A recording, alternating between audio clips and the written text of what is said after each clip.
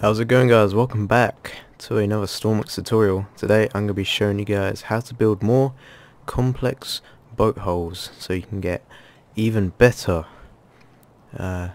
looking ships and functioning ships for that matter. This is going to be a continuation from the other video, and we're just going to be ramping up the complexity for you guys using the new blocks that came out a while ago. So yeah, let's jump right into it.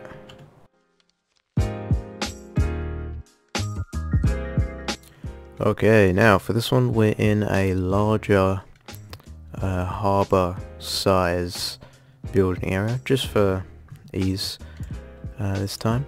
And last time we started off by drawing out what looked like an arrow, which was something like this, where you would make the shape of it by just bringing your blocks out like this and getting a nice shape, it works for what we're going to do. However, I find it a little bit easier to do it this way. So what you're going to do is you're going to you can do this with regular blocks by doing this, or you can just grab a wedge, a 1x1 wedge, and just drag it up as high as you want your boat to be. So we're only going to do something a little bit smaller, so about there will do.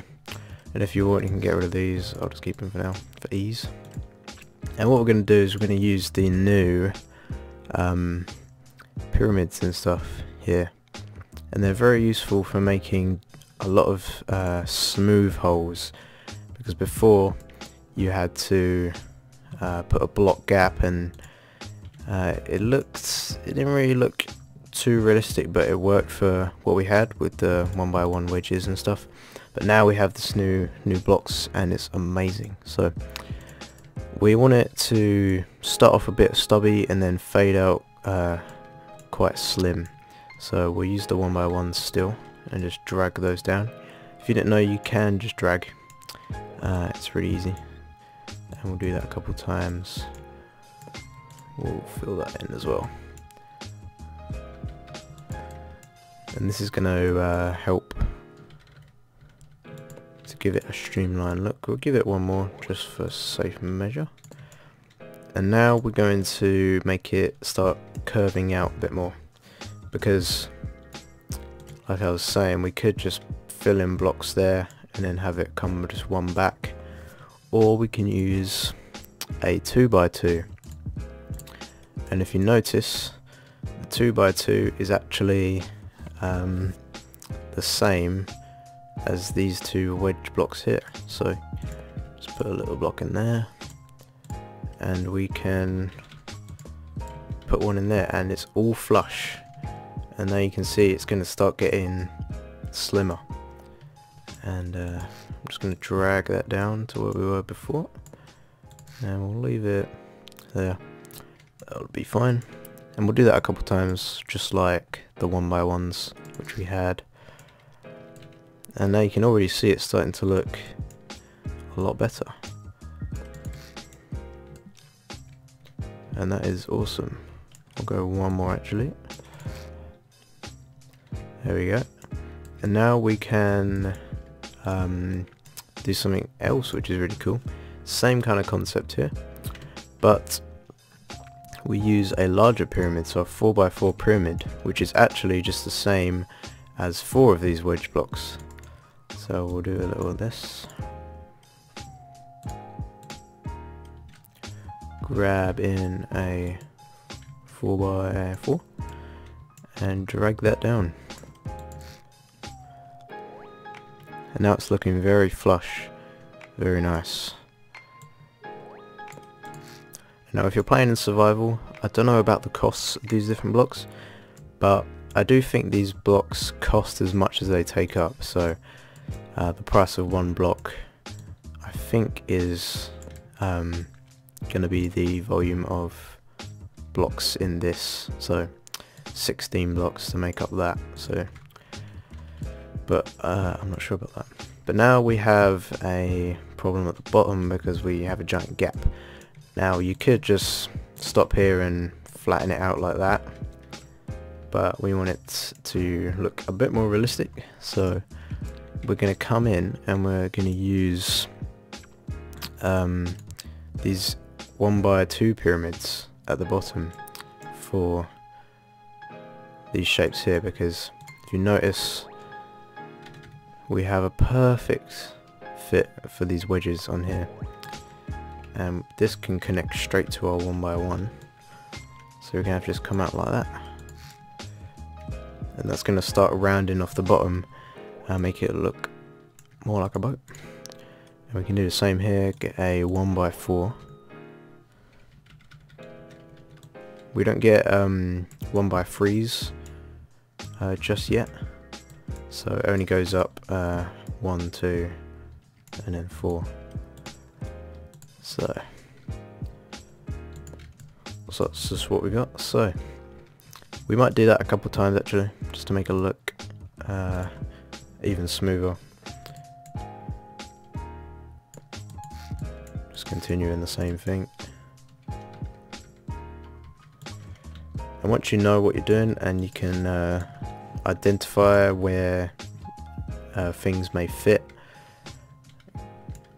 then it's super easy, because right here I can see that I need a wedge block because it can fit on there, and it can also join up right here, which is super convenient because then it's all flush and there's no flat blocks or flat edges anywhere, which give the shape away. So I think that'll do for now, and if I want I could go and do what we were doing earlier with these blocks down here to even shape it out even more. But I think I'll just leave it like that for now and just flatten it out. And that is a sharp little nose cone. And if you wanted to make a steeper, more like bulky hole, you could take these 1x2 blocks and do the same thing with the 1x1s, except with these. So you've got that now, and then you can take inverse pyramid, extend it on like that, and the same thing right here. But because this is too high, we can use a 2x4, which is going to be a lot better than the 4x4, which is going to stick out a bunch. So we can just use that.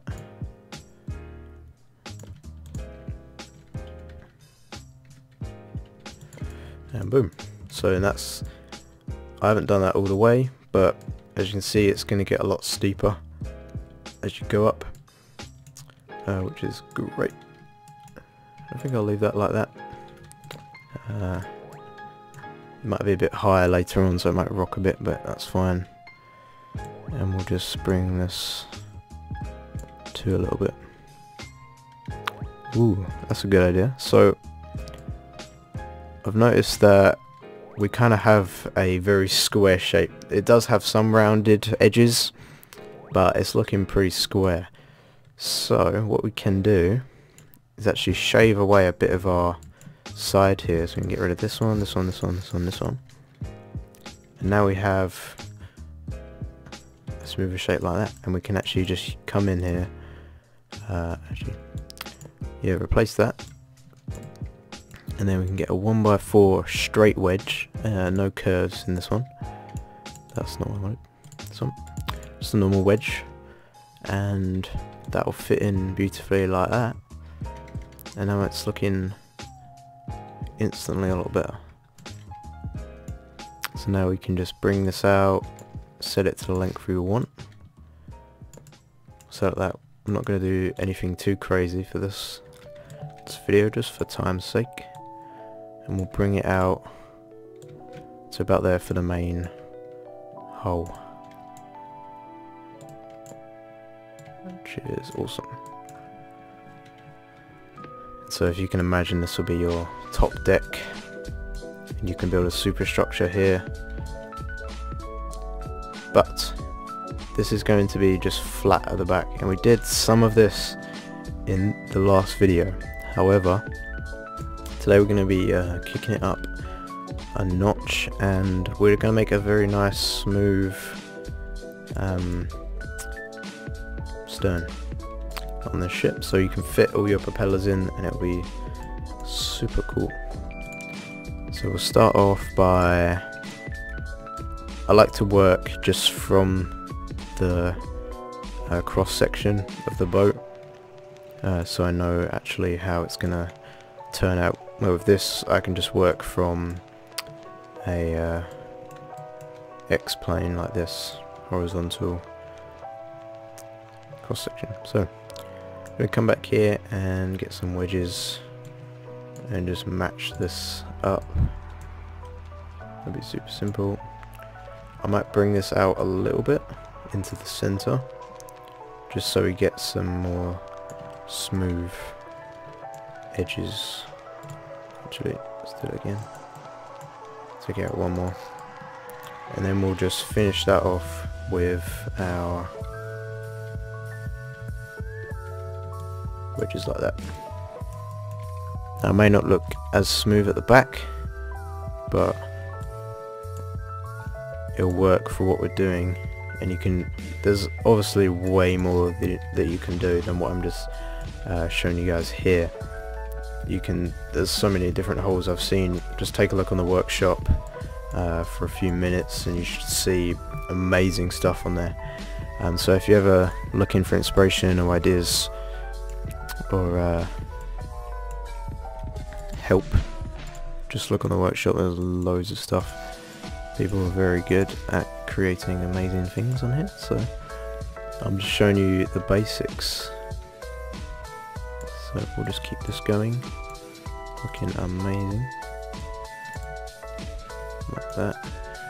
Now it's starting to gain some more length that it needed, which is awesome. And we have a little problem here.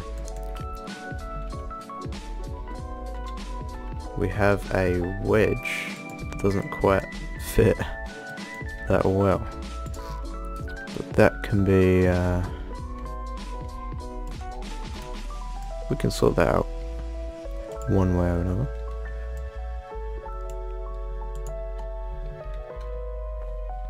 So I think we'll leave that like that, and then we'll actually make, so I'm gonna just get rid of this for a second. It's all about try and error, guys. Happens to the best of us. And we're gonna make this a little bit stubbier, and then we can just repeat with this.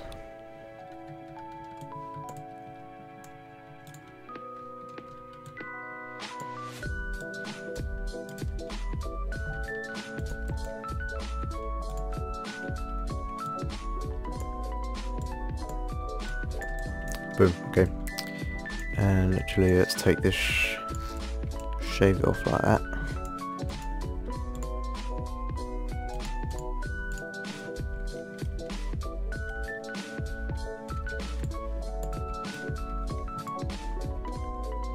It's gonna look a lot better, and we can have some propellers coming out of here later on.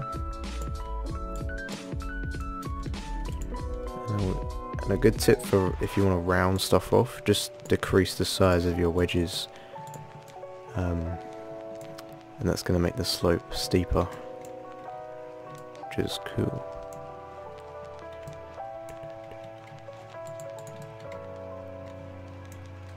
Okay, just going to grab some more of these, give it even more height.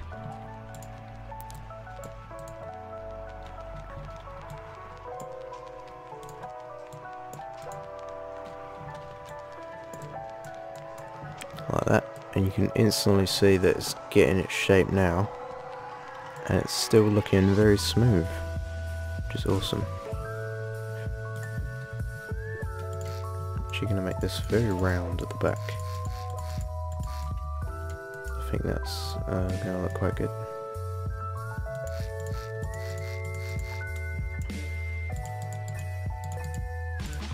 Like that. And we'll make it smoother and then finish it off.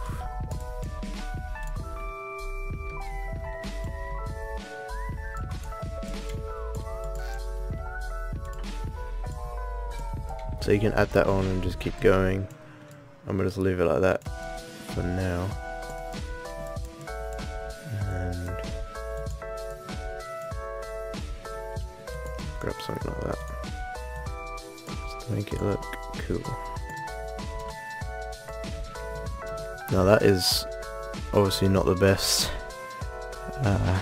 stone I've ever made, but you can see where I'm going, and it leaves a lot of room for different components, and it obviously depends on what ship you're building. If you're just building a random ship that you don't really care about, it's fine, do whatever, you have that freedom. But if you're making something like a warship or something, warships don't actually have an extremity of a stern like this. They can just keep and go pretty much vertical.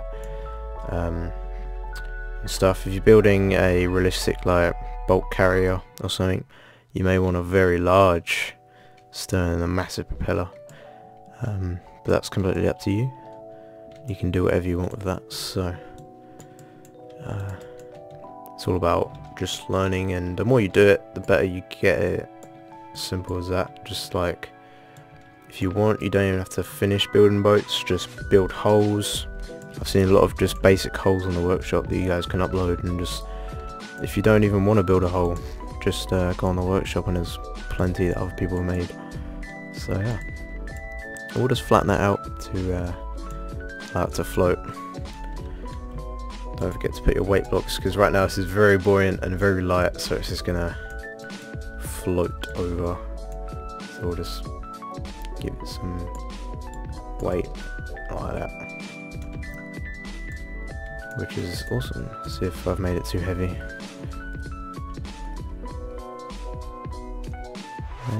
No, that looks good. Could do being a bit lighter. And where most of your blocks are, the heavier it's going to be. So when you're weighting out your boat, like I'm doing here, just consider that. So I might take off a few more at the front than at the back. Oops. And just don't let any holes in your boat at all. And yeah, so from here you can just add details like this. I'm just doing this super quick, but you can get a propeller shaft.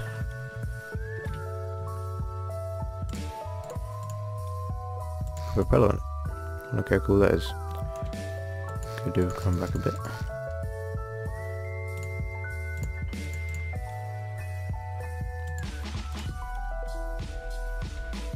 Okay, I'm just gonna do that. And then yeah, you can just add on your superstructure however you want, like that, and you're gonna have an awesome looking boat. So